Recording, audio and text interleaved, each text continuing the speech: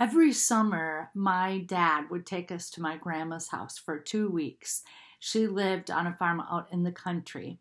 And all year long, I'd dream about going to grandma's house for that 2 week period. Well, there was a creek nestled on grandma's farm. And to me, to my young eyes, it was wide and deep.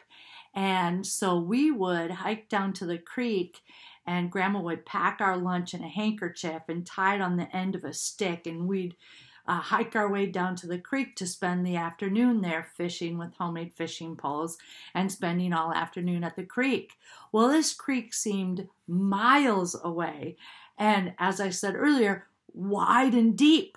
What I found out later, years later, when I got older, we would drive past this creek and it was like, dude, there's like maybe an inch of water in there. And it was teeny tiny. But to a 5-year-old, it seemed like the Mississippi River. Well, sometimes life is like that. And I don't know if you remember the story when there was a storm and the disciples were freaked out, right? And Jesus' response was, you guys, calm down, have a little faith.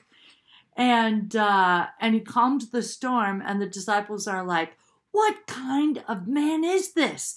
Even the wind and the waves obey him. And so that's Matthew 8:27, by the way. So we're dealing with stuff we've never seen before, and it's scary. And it seems wide and deep to us. It's affecting us all across the globe. But here's what I know. Here's what we know from Scripture. God's got this. Even the wind and the waves obey him, and certainly he's got this.